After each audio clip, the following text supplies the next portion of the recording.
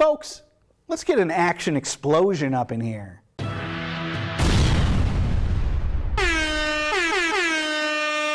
So I finally got around to watching Justice League, the latest DC Comics movie about, you know, the Justice League. You know, the one wherein they said, hey, you know how Marvel built up the Avengers with like each of them having their own movie, and then it was really exciting to see them all together? And then DC went, well, we'll have a Superman movie, and then we'll have him fight Batman, and then we'll just throw everybody else in there. Yeah, that's what Justice League is. And here's the thing, it is better than I thought it was going to be, but it is still not good. Justice League is a movie that feels like it was written by 14-year-old boys. And it's what a 14-year-old boy wants out of the Justice League. Now, to me, what makes the Justice League so great? What sets them apart from Marvel is the sort of purity of the heroes. What makes Marvel great is that it's sort of a postmodern deconstruction of superheroics, right? Spider-Man is a superhero, but he's got a bunch of problems. And that's true of all of them. Whether, you know, it's Iron Man's hubris, or, you know, the flaws in the system that face Captain America or whatever, right? But what's great about Superman and Batman and Wonder Woman is their purity, their iconography, their archetypicalness as, you know, these sort of epitome of superheroes. And Warner Brothers has tried so hard in these movies to dirty them up, or at least dirty up the world around them, and it's not working for me.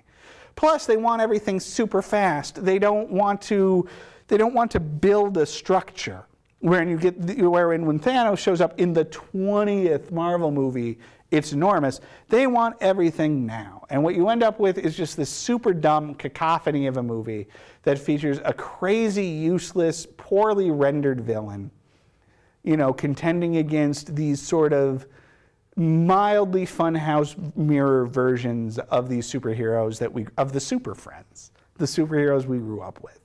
So Aquaman is here, and he's fun, but he's weird because they took Aquaman and they said, let's make him like Thor, but you know how Thor's kind of a tongue-in-cheek parody of a bro? Let's just make it not tongue-in-cheek. And then Ezra Miller is here as the Flash, and he's pretty charming, but we already have a charming Flash on TV, so why is this guy here? And he's just hyperactive nerd turned up to 11 the whole time. There's no subtlety to him. Gal Gadot is back as Wonder Woman. They've taken the course correction from her own movie of not having her be super cynical all the time, and she still works pretty well here, but she sort of gets lost in the noise. There's also some other characters, but who cares about them? Superman does come back in this thing. They have to fight him at one point. It's weird.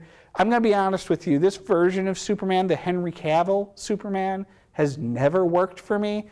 And then at the end of this movie, they're fighting Steppenwolf, who's the bad guy in this, and he sucks. But they're fighting him, and all of a sudden, the movie realizes that the DC Universe and the Justice League aren't about darkness, but light. And for a second, everything becomes like much more lighthearted, and Superman becomes really charming. The Henry Cavill Superman becomes really charming at the end of this.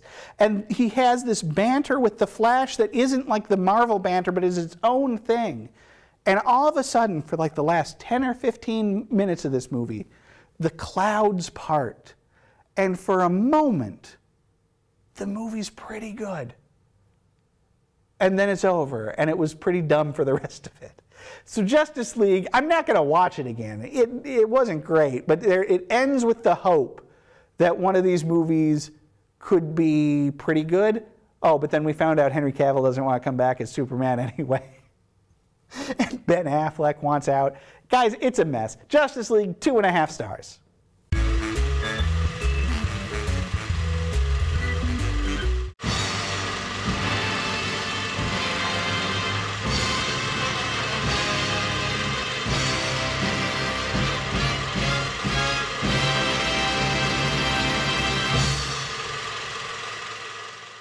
And don't forget to visit our website, northmetrotv.com/everymovieever. There, you can watch reviews of every movie we've ever covered here on the show, as well as complete episodes. That's northmetrotv.com/everymovieever.